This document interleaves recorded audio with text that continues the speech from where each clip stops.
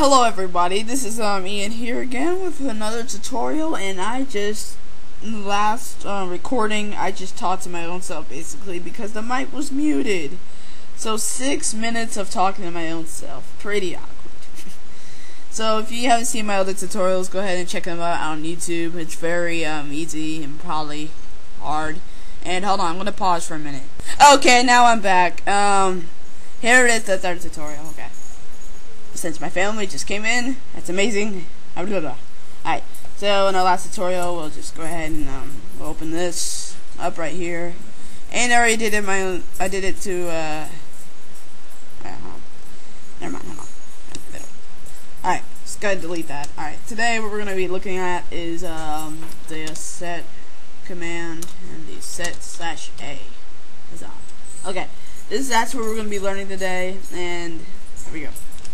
Percentage and non-percentage @ echo off to start it all off. Title tutorial, and that's the main.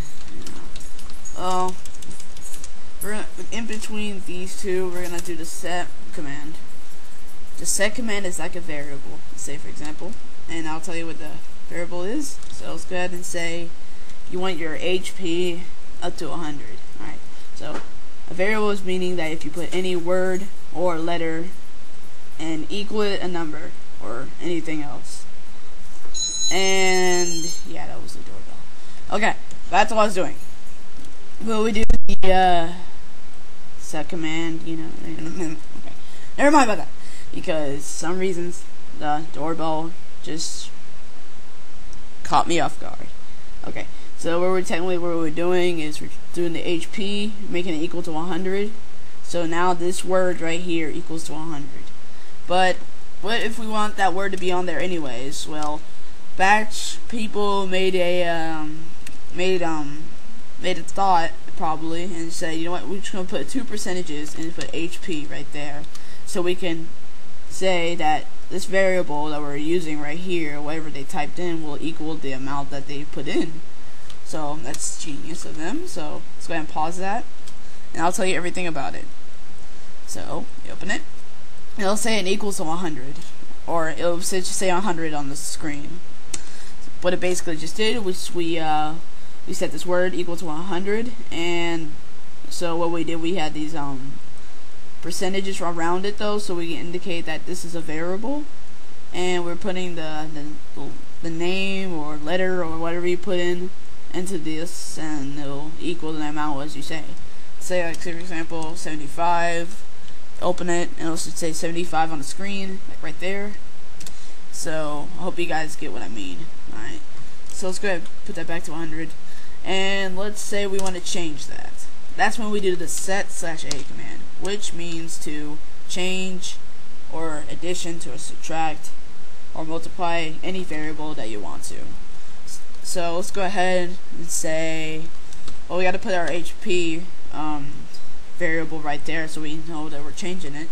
Percentage HP percentage, because that's where we're focusing on that variable to see what we're gonna do to it.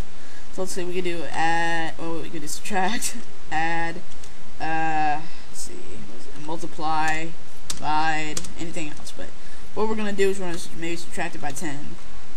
Alright, so if we want to see it, we can just go echo that HP that, and wait, we got the pause.